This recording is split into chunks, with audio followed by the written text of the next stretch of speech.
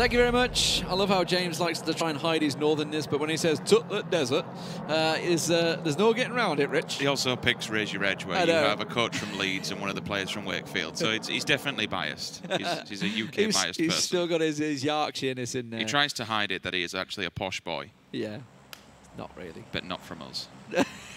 Decent playing path to begin with. I like this one. We start over on the east and we head to the west diagonally across, and it pretty much cuts the map in half. So usual home locations for everybody. It should be a fair man's game. We say that. And it all depends where the circle goes off. There's a problem for the guys going down to Impala and Porta Parisa, so we might see adjustments with Desperados maybe clashing with DA or going Kumasera. Kumasera was open, remember, the last two games, based on the fact that I think it was GamerLegion that went there originally in game one. Everybody kind of moved away, and now it looks like it's kind of gone to them. N47 have made the adjustment, so Valle del Mar instead of Impala for them. Where have Desperados gone? They are heading in the same direction. It was the same area where they pushed initially on day number one, game number one, ironically. And we saw two teams here, and that's where DA was actually held up against them. DA is not there anymore. He touched an M47. Honestly, I thought they might have been able to go for that one. You can get the vehicles, saying that they can be a little bit sparse, but you'll have hard spawns and so on and so forth. Then again, there's no real... If it's open and it's an easy flight path, you might as well make life easy for yourself. The circle, it's actually quite favourable to them. It's on their side of the map. Again, main problem with this, it works the same way as if we kind of play it in theory as if the whole western embankment that was water, it's unplayable and denied area. Eventually, it's going to pull away from that cliff face because it's completely inaccessible terrain. These kind of circles, they can be a bit messy. Sometimes you get teams that like to go up and around and stick themselves up kind of off by the trailer park, but the main focus on that one will be just to the left of the crater fields.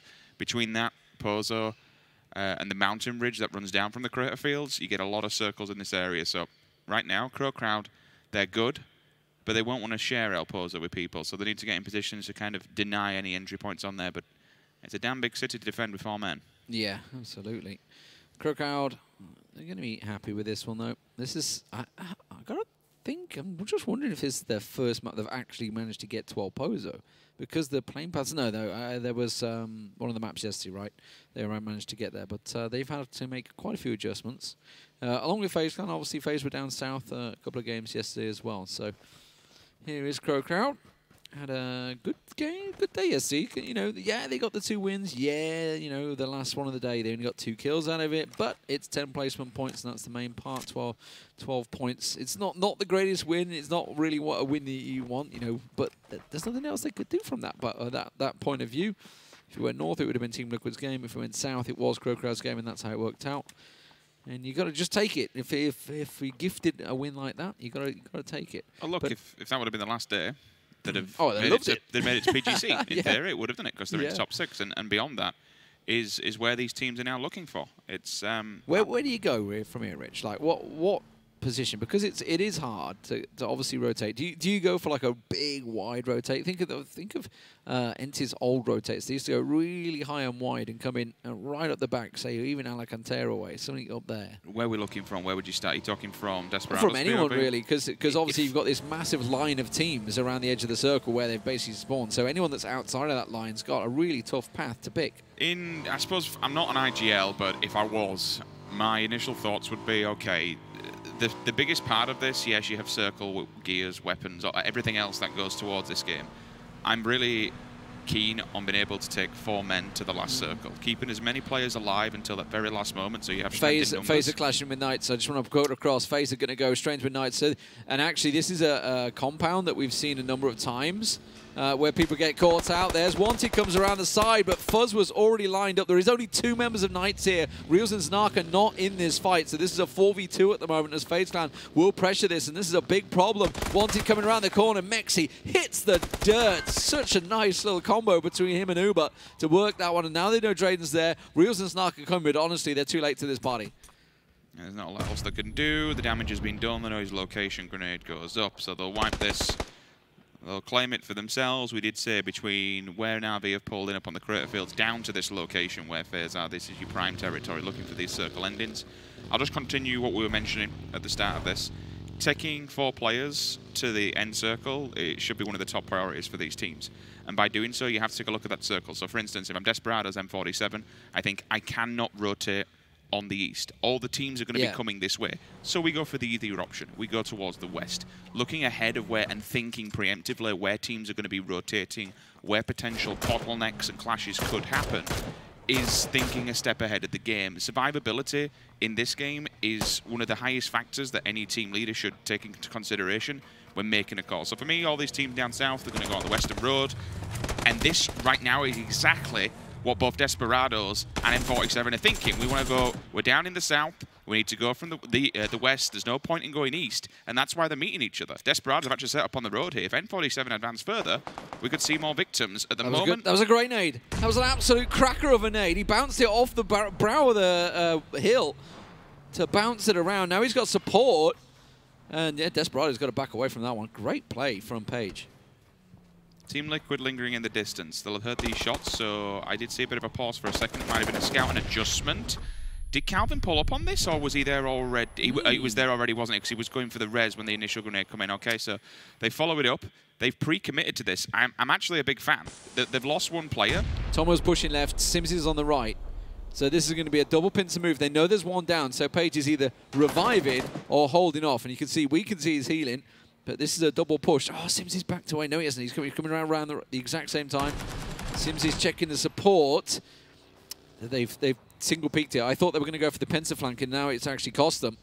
Page is doing a great job here for M47 holding up. Now he's got support. Now Desperados are in a really desperate trouble. SIMSY finds 2 heads in a row. Vasco and Page go down. Evil's running in from the side. I think his position just got given away by that single shot that he took.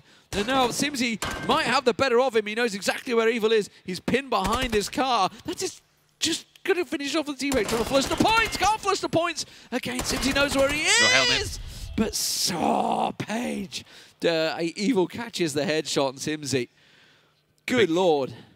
Anyone driving by, there's bodies everywhere. The 3 versus 1 clutch would have been truly incredible, but the problem is that SIMSY, to get those back-to-back headshots was fantastic, but at the end, he was working with no helmet. The bullet's there, he's in the ground, all 4 players dead. That's quite an early shower for the boys on Desperados. I kind of like the idea to come back and maybe fight this one off. Could it have been a little bit faster? Maybe. Coulda, woulda, shoulda. We can ask all these things preemptively. Yeah. Either way, they're committed to it and fair play. I'm all for it. You want to stick a territory, you might as well crack on. Liquid still lingering the distance ahead of all these. They've gone for the 2-2 split. But all the teams are kind of now getting close together. While all that's been going on, they've all been condensing towards the center side, waiting for this circle, see where it's going to go. Eventually, it'll pull away from the hillside. El Pozo is still that really keen, pivotal area because you can move anywhere in and around it. Just as a side note, CrowCrowd have completely left it. They started there, they've gone. Who's there? A team we always see there, NIP. Yeah, it's one of those things. Teams just don't like cities, right? And El Pozo, but El Pozo is a massive city. It's like, we always talk about Los Angeles. El Pozo is pretty damn big as well. Plenty of space in there. I think was it Phase 1? We had 2 teams looting there at one point. I think we did near the start of it. We get a couple of edge circles near El Pozo. I think Leones is the main one where it's like, okay, urban ending. They're all gathering around the fields and at the moment because we have seen a number of circles there. You know, Phase's position, where GamerLegion are, North where NAP are, the barn, etc., like the little hay bales that are in there. We've seen so many finishes in and around there. It's also pulled a little further south of where Phase are as well. So teams are trying to use an educated guess of where this is going to go. It generally won't go into Pozo. We did, however, I think it was in Phase 2, you and Lauren had one right in Pozo. Yes, because on top of the buildings, I remember where GMT was actually up on top and G2 won it. G2 won it one from the market. They were actually posted in the market, so it does happen. It's possible. It's possible. A few things will change now, and a few things will go out, and I'm only going to touch on it ever so briefly, but Dyrem put a tweet out today covering 4,000 endings of circles and 3,000, I think 3.5k circle endings, and you can generally build up a picture and a factor of where these circles, not polter, it's still completely unknown, but there are tendencies. We know they pull from cities, from water, from inaccessible terrain, and we can only best guesstimate where they go. We'll hold on this for now, because it looks like TSM are trying to get through the fields undefended. The back tower of Raw is out, but still movable. MBS gets some response, which gives him the covering fire that he needs to continue forward. TSM should be able to pull all 4 members in here. 7 and N47 as well. NIP and TSM, so they're going in towards the edge of Pozo. Yeah, 7 and N47 at the crossroads are going to clash as well. Here they are. Page looks like he catches Buster. Look at Sadovnik's position. He might catch Page out. Page already realizes the danger. Backs away from the hill. Realizes they've not got it. Now they're just going to have a compound fight effectively. If they can maybe get the ridge line, this could work out well for Page. Don't forget about ENCE directly behind them. They're still yet to make an entry point on this road, exactly where M47 is. Look at Evil's position. Oh, ENCE is going towards it for the scout, because Evil is in a scouting position to get a complete... Evil? It's what he used to... What he introduced himself to me originally back at DreamHack when we were doing the duo tournament. SKS boy. Many moons ago, yeah. That's when we first saw him breaking onto the scene. It was like, what is happening here? Yeah, it's... It was amazing, but yeah, as you say, ENCE have actually pulled it behind him. Now, he's pulled into a car, so that may give ENCE some information that they want to go for this. Page is on a massive flank. A big wrap around here. Here comes Evil to try and find the angle. Page finds one. Edelweiss down, and that means the rest of 7 are separated from him. He's going to try and catch the crossover. He just got a glimpse of Crab as he went around the back of the house there. 24's there. I should say. Bangs it in his chest to at least force him off. If they go for the bait and switch double peek, he would have got the grenade. Nice preemptive grenade, big fan of it. Snark on reels, finds 6 mode into the confirmation, so the 2 players left for the Knights are picking up at least a point before going out on this one. 7 all trapped inside a building. Edelweiss still bleeding out at the wayside. He will probably go... Oh, this is... Going out like that is so risky and, yeah, very ballsy maneuver. You're putting yourself at a disadvantage, and they're all committing to this one. Yeah, this is... He catches a glimpse, can't get the head. That was so close from Page. They've already picked up the 4 kills, remember, of Desperados. This could be an 8 kill for them. That's why they're going so aggressive for it. Look at this. It's bought time. Look at Vasku. Vasku, this is a silhouette of him. While they're so in focus on this, with the grenades, with everything they've been tossing out, they've made a massive error and let Vasku creep up on the house. It's a big lack of judgment in that, in my opinion. They send one person for the res, that's fine, but then the other 2 people followed him. That's tunnel vision towards your player. I get you want to cover him and give him cover fire and defensive stance and everything else that goes with it, but you haven't watched the front of the house. You haven't kept... It's okay saying they've let players get to the door, but more importantly, they haven't kept a track of where all the rest of them are. Look at that. Vasku totally baited that. Ran in, shot. It's like, yeah, they're going to throw an underhand nade at me. Just run back, keep burning down the nades. Now, bearing in mind, I don't think I've seen N47 throw a single nade yet. This has all been gunfire. They've got all the angles. Really nicely worked from them. A team that we've obviously seen have really got it in them in terms of fighting. We see the circle adapt. You can see why FaZe went in and fought the Knights for that compound. It's still center point at the moment and has been for a couple of circles. Just been a nuisance at the door here. Trying to bring them all out, or at least bring them in, bait them into vision of his teammates in the opposing buildings. Now, how long do they stick at this? Because everybody's rotating while this fight goes on, so they're going to be losing position. But, as we said right at the start of the PEL, with the super settings, a kill, a point can be massive. You know, 15 teams in there. If you die now, you get 0. Smokes are up. But if you get them all, that's 4 more kills in the bag. You know, 8 points is a long way towards getting a lot in a game. 7 is committing all of the smoke, so they're either going for a massive bait here, or they're wasting. They're going to lie them all across, so there might be some avenue of approach to that hillside. Are they going to go for it? If they do, it's wild. One team has to make the first move. Spots T-Bone. If he gets this kill, it'll be huge. Even if it's just a knock, it will do enough damage. T-Bone with the response, though. That's good. Puts them back again. The spray down doesn't connect for now. Damage is done. Vasku's here. He's inside the building. He's at the gates. They're coming down the stairs. Oh, there's 1. Word. There's 2. Sadovnik outside. He should get the call that is there. Goes for the no-scope. 7 is dead. Switches to the bolt action no-scope on the stairs. I like it, Vasku. But M47, that's 8 kills that they have collected in the first couple of minutes of this game. Incredible. Well, they have turned up. They said we're going to 24 on the stair. No scope in 24. They said we're going to have a much better day today, and that's what I like to see. So it's nice to see a confident team that's happy to take a fight. I mean, they've been collecting a lot of kills on Sandhawk, so it's not surprising to see once they get into that straight up 4v4, no third party, nobody getting involved, straight up raw fight. They have it in them. They had really nice positioning, flanking, etc. Vasku, my God, his movement, and more importantly, Page baiting it so Vasku could get that movement, get in position, then T-Bone with the flank. So really worked very well. I suppose the smokes also give an indication that they are going to make an escape path outside of the building. It's always going to be a difficult one when you bunkered in like that, but you called it perfectly. There is a time where you have to move. You can't just sit there and like a wet lemon and eventually die. I think that was probably what prompted Seven as well. It's like, we need to get out of this somehow. Oh, ENCE are going for it. They're just coming out of Monte Nuevo. Straight barreling up the road. I think they wanted that compound just off the road, but GamerLegion have mxey in there. He is the only man, but it's forced ENCE to back away. Now we can see it pulled up. N47, where do they go? Sitting on the edge of the circle, so they pulled into the warehouse just outside Monte Nuevo. You can see Evil off in the distance. He is on the edge of Monte Nuevo. ENCE are going to crash it. They've realized mxey is the only man here, and mxey's going to literally get on his bike and get the hell out of there. The question is, will SKUIJKE catch him on the escape? The rest of his team are on the hill. Don't run over Bjorn. He's going to be safe. And to go back to GamerLegion, by the way, their fight with Na'Vi yesterday, Bjorn came straight up to me and says, "We were not scared to fight. It just didn't play out how we planned it." My only minor concern for them, they're in a really decent position now, perpendicular to the circle and wherever else they could have rotated from. The downside to that location is there is bevels all around them. It's a nice little bit of a ditch, it's a little bit of a bunker, but the problem is those grenades, when you have several teams around you, like Liquid, there's individual players that I'm seeing lurking. They'll have seen the bike go up the hill and say, the same for ENCE, they now know they're there, they have the full amount of information.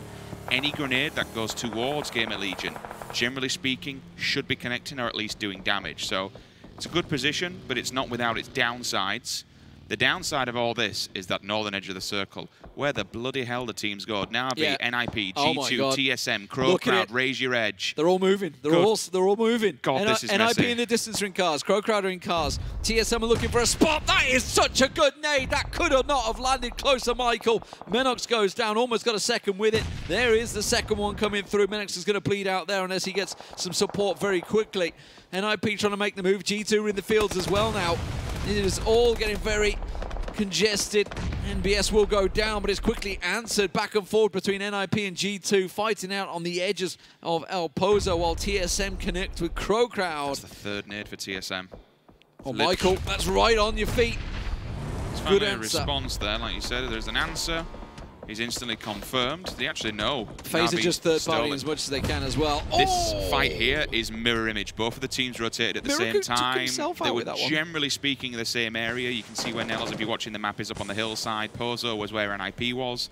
They came for the last-ditch effort. Let's get what we can. Try and take those little sheds, shacks, whatever you want to call them, at the edge of the fields. We can't go any deeper inside the circle, so we play with whatever we've been given. The last man standing will be gxey for NIP. There are two players that have to take him out on G2. Should they get this, the new boys, Yannis and NELLOZ, they'll keep G2 in the game for the next circle.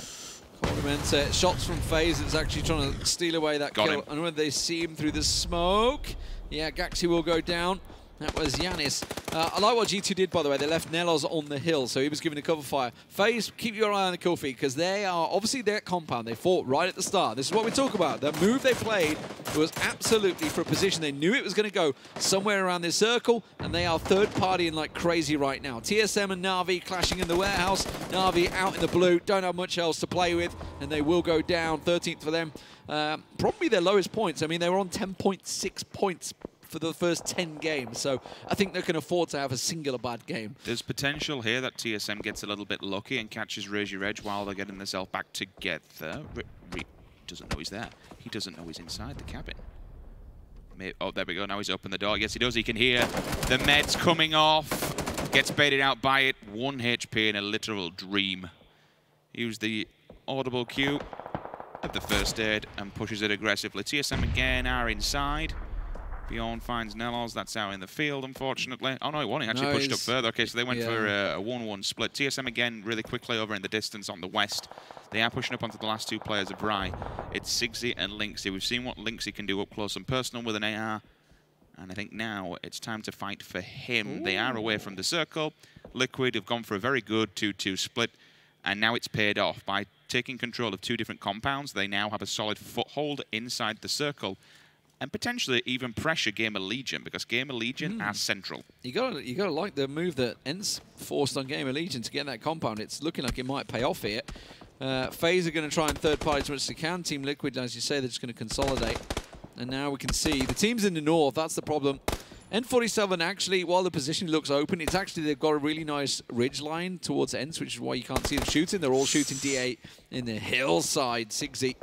My only criticism about this, Lee, is that he is staring dead at Gustav and not looking for anything else. Yeah. So the other two players from TSM could be lurking around. Oh, it's debated. Yeah, it's one of those moments where you just hit the sprint key and you're just like, oh no, I've been caught out and now Lynx is in trouble. That's Molly's going to spread to the left, try and force him to the right. The nades will follow through. He's going to heal himself up as quick as he can. Rory tries to push the door. Has he got any nades to underhand out of it? He's going to pop a smoke in the shack itself. Do they have any more nades? Can they nade at the door? I don't know. Shoot it out and hope for the best. All the meds in the world that he's got left, the stims, everything will come off. Listen for the rattle of a door. Yeah, you have to be careful. You got to shoot through the smoke. And this is his actual view. He's going to get the second smoke out there. There's the play zone. He's got to move now. He's just getting shot in the doorway. He knows he's got to try and get out the door.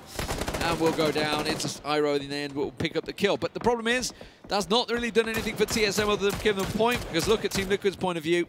They're going to come down the hill. Liquid are not looking. Now they are. Now they're looking. Now they turn around. Look, hang on a minute. There's a team coming down the hill.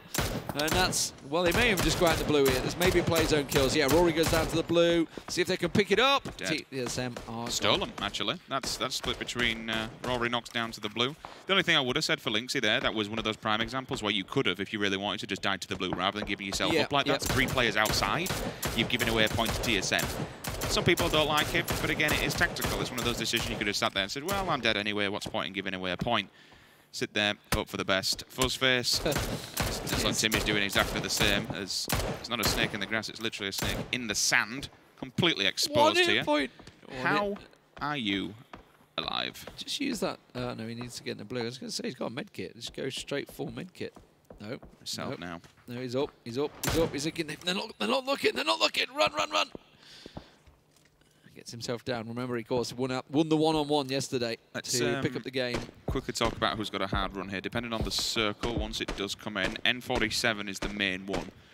Who do you fight first? Well, they have to fight Team Liquid, right? Yeah, they have to go up the hill.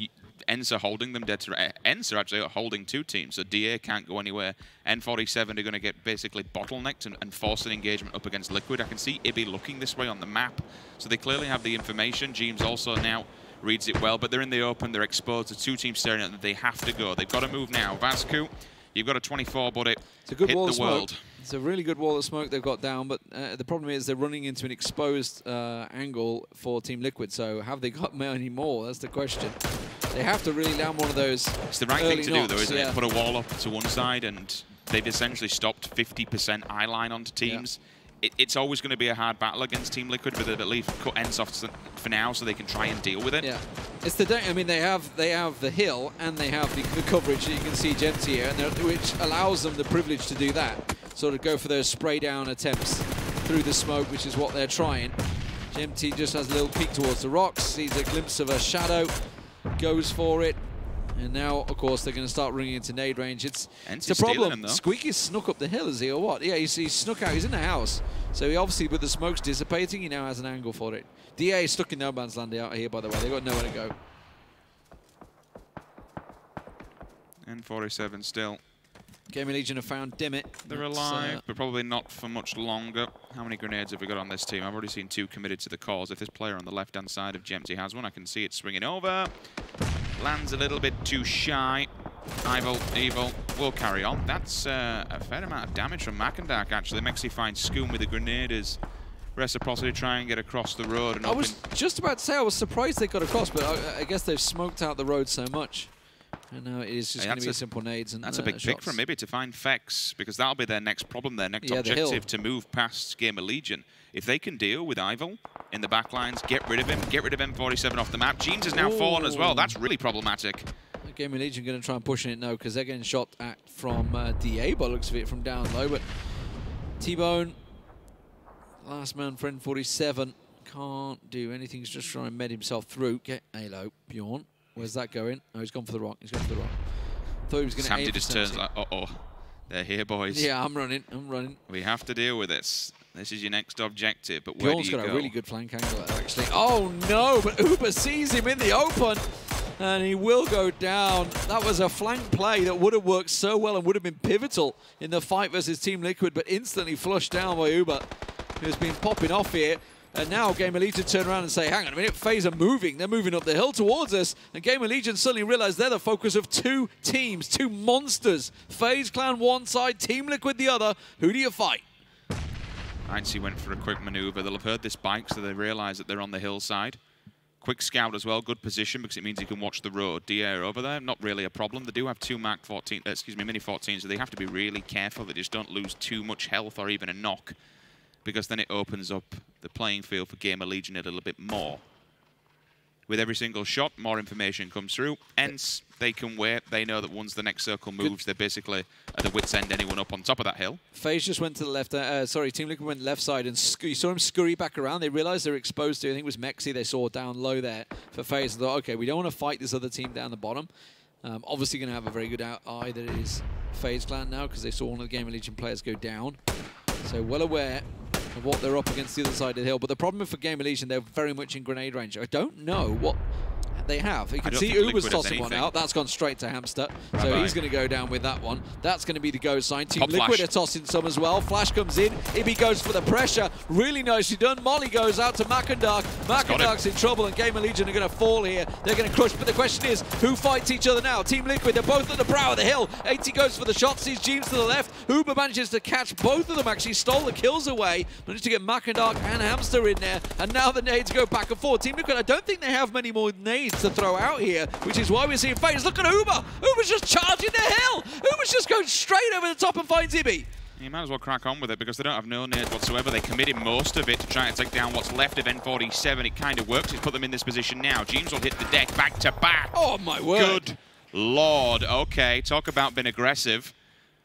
ubah just says, right, let's stick it to them, boys, and crack on, and it's worked. While all this has been going down, by the way, they were in terrible position compared to this circle. ENCE have moved out of their little house. They're all coming up the hill, They're at the foot of the hill. They will have gear. They'll have bullets, bandages, Fuzz is going to see them. They'll have everything. Really good reactive play from Fuzzface to check it, but here comes the bombardment, and the opener's there. And he's gone down already. Now, I believe there is an M249 in here somewhere. I'm not too sure. SKUIJKE, though, popping off. That's a quick two. This is the ENCE we wanted to see. And Mitraleius, good old DA, causing problems from the back, of always. They will get finally taken down. Third place for them. FaZe Clan yesterday said they were very disappointed with their performance. I saw Fuzzy's tweet saying we are going to be much better tomorrow. And I think they're proving it. They've already got themselves 10 kills, but they're down to a 2-on-3. Make it a 2-on-4 because miikaz is back on his feet. Aitzy to the left. ubah is out with the edge of the blue. That's quite a horrible play, really. And when I say horrible, I mean it in the best of ways. Aitzy is there to be a focal point, and then this will give the chance for ubah to step in and maybe hit them from the off angle. Here's the knife that could stab them in the back. They are playing up against the wide. They can't over-advance too much because then they become exposed. I mean, Aitzy would have just said, hey, there's just two of them gone down low. Two of them on the edge of the slope. And now he sees another one on the top. So he's giving the information to ubah. He's like, ubah, you can move up. I may need support. I'm not too sure if there's a position for him to come over the top. He sees Rustanmar going down low. They're trying to get the central point. Rustanmar's flanking round. Now he's got to the wall, which is still inside the circle, and that's a problem for Aitzy. So Aitzy's forced to back away from the ridge line. Yeah, but when you look at that, Lee, that wall really don't pay him that much justice because they're closer to the center. He'll have to move before Aitzy will. Maybe it's to try and get an angle on him. It prevents Aitzy from going to the left. It's as simple as that. It gives everybody from ENCE a safety measure to just back down the hill. Well, in theory, he's dead once this circle moves. In fact, to be fair, so the three of the lads on the bottom of the hill, they have to do something. They need a knock on this. They have to move up. Sitting back here, I get it. They're playing a game of chess and just trying to take one down at a time. But eventually... ubah's still not fired, right? He's still not fired. I mean, they'll know he's there regardless. They're just unaware. Yeah, they see him now. SKUIJKE had eyes on him. Has it got for him? 5 kills for ubah so far. Rustanmar being the pain. Aitzy. Now we're into phase 9. Now the center point is the key. And there's pretty much a crate around the center which could come into action. miikaz and TRYFFELI are going for a push here. They're sneaking around the side. There's a nade coming out.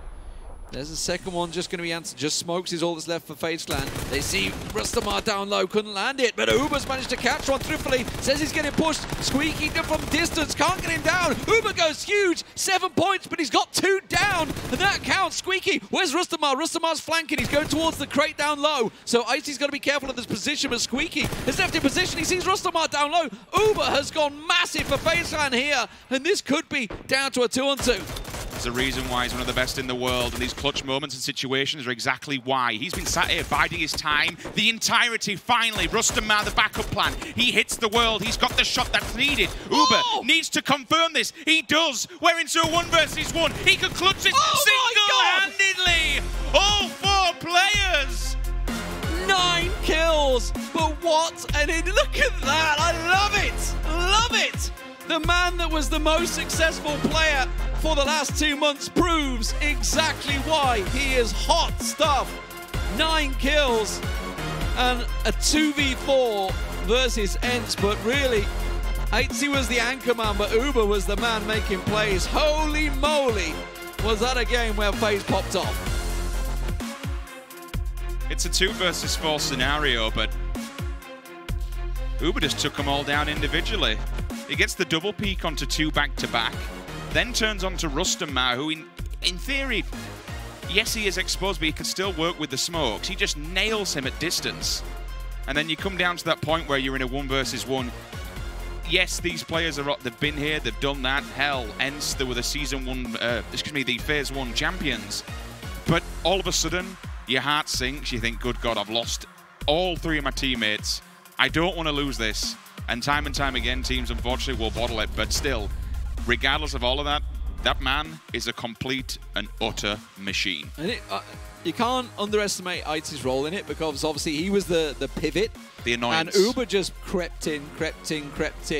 They realized, okay, we're in Phase 9, we need to move. Center point's kind of in the open, so let's push now. So you saw TRYFFELI and miikaz try and make that push. It's like Aitzy's here, Rustanmar's got him pinned, he can't go left side, so we can push him straight over the hill. Oh, what's there? ubah, hi, I'm in the ditch, bye. And he wasn't crouching, wasn't lying down. He was just crouching, slowly crouch walking his way into there. I think SKUIJKE maybe spotted him because it looked like they popped up and saw each other. But that's literally the only time that he was spotted, so he really snuck his way in. Have you seen his movement? Like, when you look at him and how he plays, his survivability is ridiculous. A lot of these players are now coming into, you'll see a lot more drop shots where they just completely hit the dirt. It hides them. It kind of takes them away from being so exposed. There is limitations to that. When you hit the deck, your gun is limited to where it can go. If you move forward or backwards, it does pull away. And we've seen certain teams sometimes bugger it up, to be fair, when they've gone down up against a wall. But his movement, his level of survivability compared to his shot is just incredible. And if you think back to how it's evolved, we're going to go to the interview in a second. I just need to finish off, because if you think how it's evolved, Phase 1, we were like, oh, ubah's making these solo plays, it's not really working out. And Phase 2, like, we trust him, we trust him. And if you think back, this has basically gone back to the old Pidgey Manota, what he used to be known as many moons ago when he burst onto the scene in 1PGL. What a performance from that man, ubah. Hopefully he will give a few words this time, because he's with Pala.